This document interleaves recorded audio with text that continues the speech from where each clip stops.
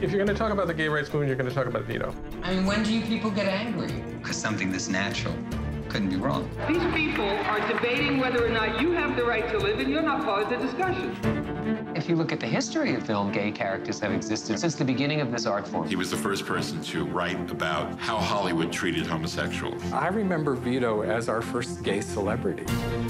We are dedicated to putting an end to the AIDS crisis by any means possible. It's real important that whether I live or whether I die, that I fight. He took a stand. He is our gay hero.